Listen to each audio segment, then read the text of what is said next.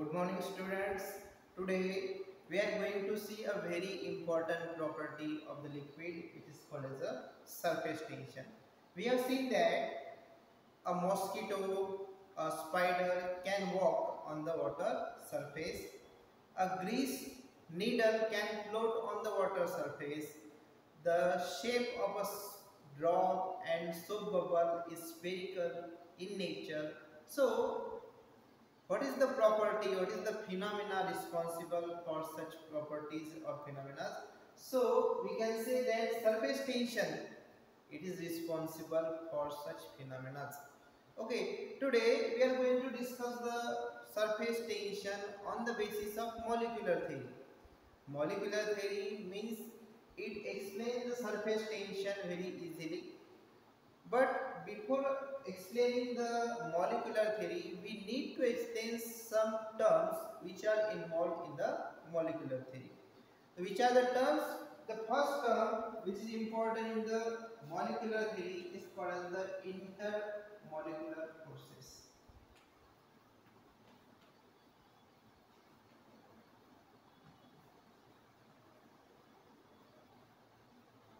Intermolecular forces means they are the forces between the molecules. So intermolecular forces, they are the forces which are applicable in the solid or the shape.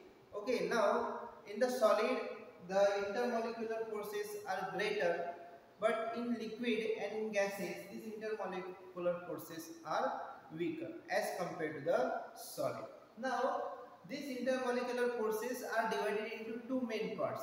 First part is called as the cohesive force.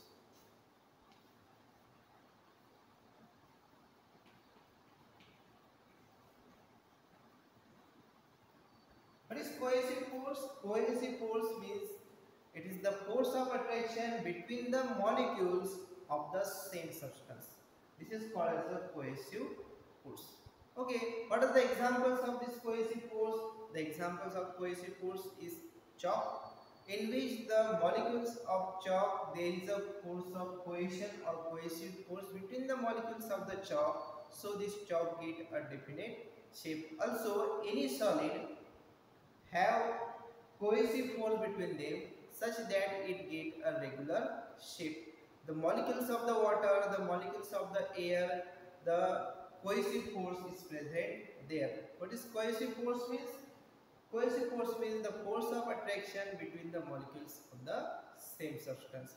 This cohesive force is responsible for the shape of the object. It is greatest in the solid and it becomes weaker and weaker as we go from solid, liquid to gases. Now the second part, the second force, it is the adhesive force. What is adhesive force? Adhesive force means the force of attraction between the molecules of different substances. Now, cohesive force means the force of attraction between the molecules of the same substance. And this adhesive force is the force of attraction between the molecules of the different substances. Now, what are the examples of adhesive forces? If I am writing with the chalk on this board, the force of attraction between the molecules of this chalk and between the molecules of this board is called as the adhesive force. If we write with a pen on a paper, the force of attraction between the molecules of the ink and the paper is also a adhesive force. So adhesive force is the force of attraction between the molecules of the different substances. Now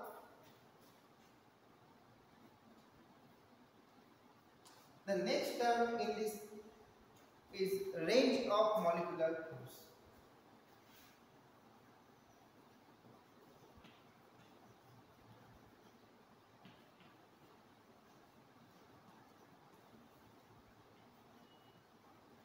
What is range of molecular force? Range of molecular force is a distance up to which these intermolecular forces are effective. Such a distance is called as the range of the molecular forces, and this range of molecular forces is vary with the shape, size of the molecule. If the size of the molecule is greater, then the range also greater. If the size of the molecule is small, then the range of the molecular forces also small. So what is the range of molecular forces? Range of molecular forces means the distance up to which the molecular forces are effective.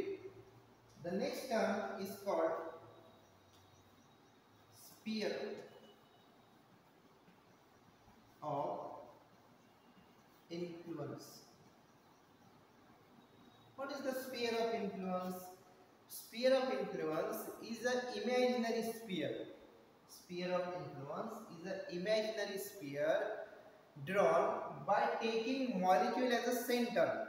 By taking molecule as a center and range of molecular forces as the radius. Such imaginary sphere is called as a sphere of influence. So, any molecule within the sphere of influence is attracted by that molecule.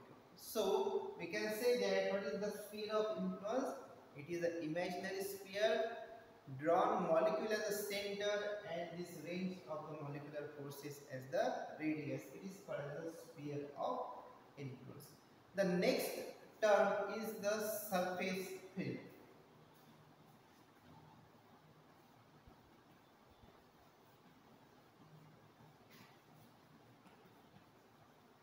What is surface film? Surface film is a layer on the surface of a liquid having width or having thickness equal to range of molecular forces. Okay, what is surface film? Surface film is a layer of the surface of the liquid having width of range of molecular forces. It is called as the surface film. And the next term is called as the free surface. What is free surface? Free surface is the interface. Free surface is the interface between the two media. Suppose in a container water is filled, then the upper layer of water and the air, the interface between the air and water surface is called as the free surface of the liquid. So, in this way, we have seen some properties, some definitions, some terms which are very important in the molecular theory, which is used to explain the surface tension. How we can explain the surface tension on the basis of molecular theory? A diagram is given in the book on page number 34, in which we have given three molecules. We have given three molecules A, B and C. All these three molecules are placed at the different places. Now, this molecule A is placed at the bottom of the liquid. Bottom at the liquid, or we can say in the middle of the liquid. This point B is placed just below the surface of the liquid. Just below the surface of the liquid. And this point C is placed on the surface of the liquid. So, we consider these three molecules at the different places in the liquid. Now we have seen the forces which are acting on these molecules are in the upward direction or in the downward direction. Consider this is molecule A. This molecule A is deep inside the liquid, and we see that when the molecule is deep inside the liquid, a cohesive force is applied by the other molecules of the water on molecule A in all possible direction. So we can say that this molecule A is remained in the water in the equilibrium position because a cohesive force is acted in all directions on the molecule A. So molecule A is remain in the state, is remain in the condition it has. Now we are considering a molecule B. This molecule B is just below the liquid surface. Now if we draw this molecule B as a center and the range as a radius, if we draw a sphere of influence about B, the sum part of the sphere of influence lies in the air and the larger part of the sphere of influence lies in the liquid. Now there are two types of forces acting on the molecule, adhesive force and cohesive force. Adhesive force between the molecule B and between the molecules of air, and cohesive force between the molecule B and the surrounded molecules of the water. Now we know that the density of liquid is greater than the density of air, and also the number of molecules in air are smaller as compared to the molecules of the liquid. So the effective force acting on this molecule B is in the downward direction. So this molecule B is trying to go inside the liquid.